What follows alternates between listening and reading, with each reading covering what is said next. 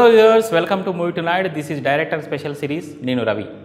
ఈరోజు ఎపిసోడ్లో మనం మాట్లాడుకోబోతున్న డైరెక్టర్ యాజ్ అ డైరెక్టర్గా తన 15 ఇయర్స్ కెరీర్లో కేవలం 7 మూవీస్ తీసిన డైరెక్టర్. లెక్క కడితే 2 ఇయర్స్కి ఓన్లీ 1 మూవీ.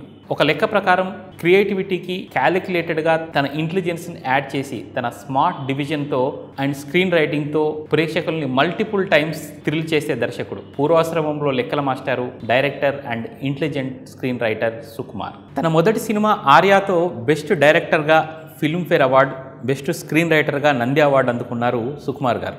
అల్లు అర్జున్ స్థానాన్ని ఇండస్ట్రీలో పదిలం చేసిన సినిమా ఆర్య.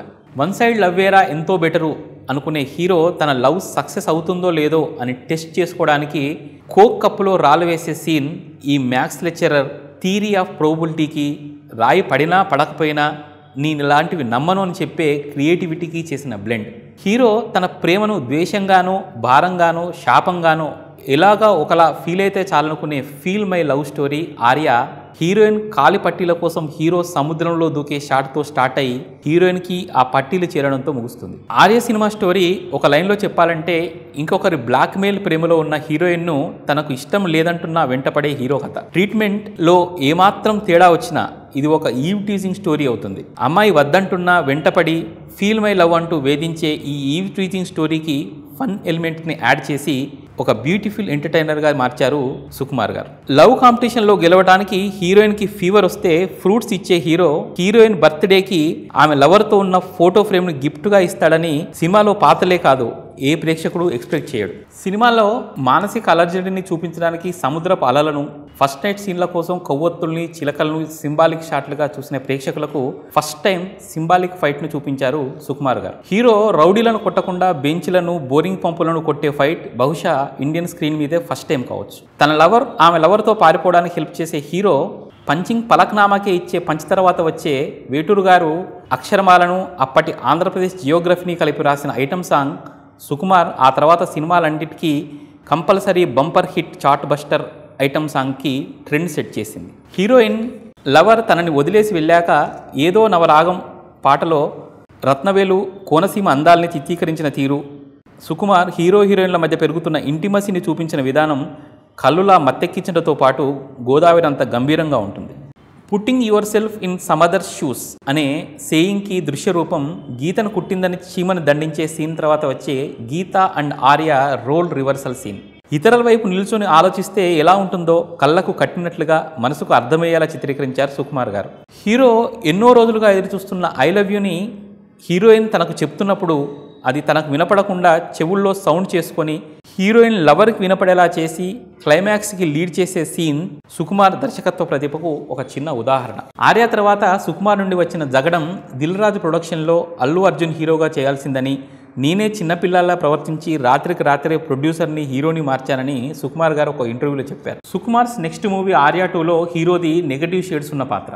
అందరినీ హాల్యూసినేషన్లో ఉంచి మిస్టర్ పర్ఫెక్ట్లా నటించే హీరో హీరోయిన్పై గుప్పెడంత గుండెలో దాచుకోలేనంత ఉప్పెనంత ప్రేమ ఉన్న హీరోయిన్కి తన ఫ్రెండ్కి పెళ్లి చేయించడానికి హీరోయిన్ ఊరెళ్ళి అక్కడ దువ్వెన వర్సెస్ కత్తి నమ్మకం కారణంగా తప్పనిసరి పరిస్థితుల్లో హీరోయిన్ని పెళ్లి చేసుకొని కిడ్నాప్ అయ్యి హీరోయిన్తో పిచ్చి ప్రేమ పిచ్చిలో ఉన్న తన సాటి ప్రేమికుడితో పచ్చబొట్టు బంధం నహి తోడెంగే దోస్తీని ఏర్పరచుకొని క్లైమాక్స్లో ఫ్రెండ్ అజయ్తో సారీ చెప్పాలని రాయించుకొని హీరోయిన్ ప్రేమను పొందుతాడు. ఈ maths lecturer turn director next movie కల్లు కల్లు ప్లస్ వాళ్ళు వీళ్ళు మైనస్ ఒళ్ళు ఒళ్ళు into equation equal to infatuation ఉన్న బావా మరదల్లా Tom and Jerry war. Balu is great versus that is Mahalakshmi ego clash. Shahrukh and Kajol 100% love. ఊహలో తన తల్లిదండ్రులను చంపిన వాళ్ళని చంపేస్తున్నాననుకునే రాక్ స్టార్ స్టోరీ నెంబర్ 1 నేనొక్కడినే. ఇంటెలిజెంట్ స్క్రీన్ రైటింగ్కి పరాకాష్ట. సినిమా ఓపెనింగ్ సాంగ్లో నన్ను నేనే అడుగుతున్నా నిన్ను కూడా అడగనా, హూ ఆర్ యూ అంటూ తనను తానే వెతికే కొలంబస్లా రాక్ స్టార్ చేసిన అన్వేషణ క్లైమాక్స్లో తన చిన్నప్పటి school assignment దొరకడంలో పరిస్తుంది. Cinema success failure విషయం పక్కన పెడితే మామూలు స్క్రీన్ ప్లేలోనే తప్పులు దొరకబట్టవచ్చు. ఇంత కన్ఫ్యూజింగ్ స్క్రీన్ ప్లేలో ఎంత వెతికినా తప్పులు దొరకవు. That is Sukumar.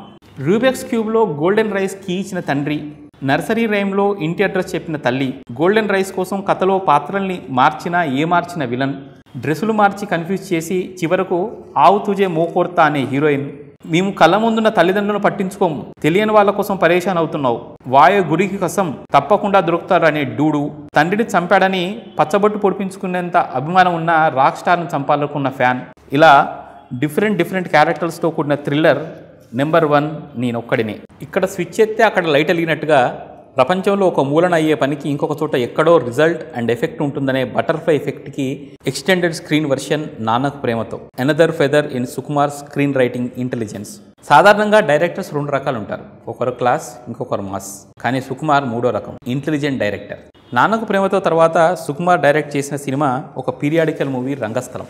Hero hearing impaired అయిన రంగస్థలం సినిమాకి బెస్ట్ ఆడియోగ్రఫీకి నేషనల్ అవార్డు వచ్చింది. కేవీ రెడ్డి మెమోరియల్ అవార్డు అందుకున్న సుకుమార్ సినిమాల్లోకి రాకముందు మ్యాథ్స్ అండ్ ఫిజిక్స్ లెక్చరర్గా చేసేవారు. కాలేజీ రోజుల్లో తన జూనియర్స్కి ట్యూషన్ చెప్పిన సుకుమార్ గారు ఎండమూరి నుండి చెలం వరకు అన్ని పుస్తకాలను చిన్నప్పుడే చదివేశారు. చిన్నప్పటి నుండి కవితలు రాసే అలవాటున్న సుకుమార్ గారు లెక్చరర్గా తన కెరీర్ పీక్లో ఉన్న టైంలో సినిమా ఫీల్డ్కి వచ్చి కొన్ని ఆర్థిక కారణాల వల్ల మళ్ళీ లెక్చరర్గా చేసి తిరిగి క్షేమంగా వెళ్ళి లాభంగా రండి, హనుమాన్ జంక్షన్ సినిమాలకు డైరెక్టర్గా చేసిన ఎడిటర్ మోహన్ గారి దగ్గర అసిస్టెంట్గా చేరి తన సినీ కెరీర్ను ప్రారంభించారు. తర్వాత దిల్ సినిమాకి వినాయక్ దగ్గర అసిస్టెంట్గా చేసినప్పుడు దిల్ రాజు గారి దృష్టిలో పడి ఆర్యాతో డైరెక్టర్గా మారారు.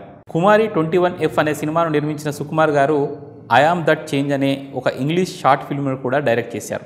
స్క్రిప్ట్ వరకు పూర్తయ్యే వరకు ఇంటికి కూడా వెళ్లకుండా ఆఫీస్లోనే పడుకునే సుకుమార్ గారిది సంధ్యా థియేటర్ దగ్గర ఆటోగ్రాఫ్తో మొదలైన ప్రేమ వివాహం. మీ భార్యలో మీకు నచ్చింది ఏంటి అని అడిగితే దానికి సుకుమార్ గారు సినిమాల్లో డైరెక్టర్ ఏం చేస్తాడో తెలియని తన అమాయకత్వం నాకు నచ్చిందని సమాధానం ఇస్తారు. So friends, this was about intelligent screen writer and director Sukumar గారు.